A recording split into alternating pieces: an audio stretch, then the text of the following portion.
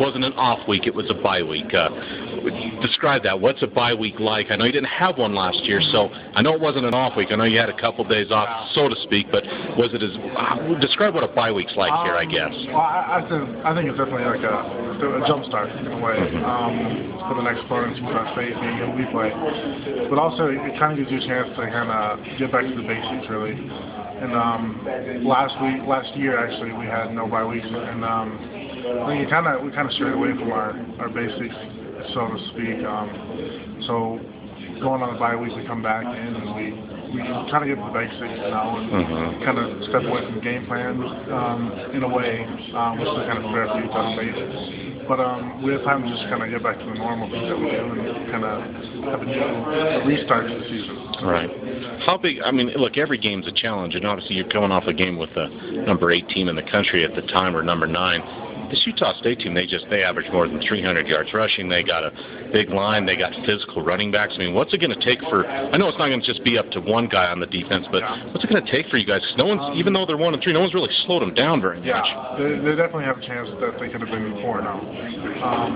It seems that they haven't necessarily finished all their games in a way. So I think that's going to be the big thing, is finishing on both sides of the ball. And as long as we stop them and our offense scores, then we have to hold on to that. We have to make sure we stop them.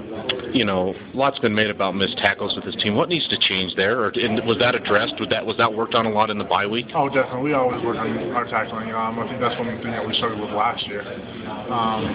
So definitely, getting those tackles down and stopping them at that first contact is definitely what we need to do. So, what about the turban guy, the running back number 6? I mean, he's just a bowling ball looking guy. And I know Burkhead last week was, you faced some pretty good backs already this season, but what's it going to take to tackle him, or at least contain him? I don't know if you're ever going to stop a guy like that, but what's it going to take to contain him? Because not a lot of teams have been able to so far. Definitely teamwork. We always practice on swimming to the ball. We always want to get as many jerseys as we can of our own color to the ball and make sure that the first guy wraps up and the second guy can strips the ball. You know, look, you're worried about your guys, but these guys have been in 4 close games, well, 3 close games, and they've lost them all late. Do you feel if you're able to, obviously it'd be nice to get there, control the game from start to finish, and not worry about, but if it's a close game late, you've come from behind once already, and you held on once late in the game. Do you feel like if this game's in the 4th quarter and it's close, do you like your guys' chances because of the experiences you've had already in close games? Oh, I think so. I think we definitely have a chance no matter what. It's going to be a dogfight. That's for sure.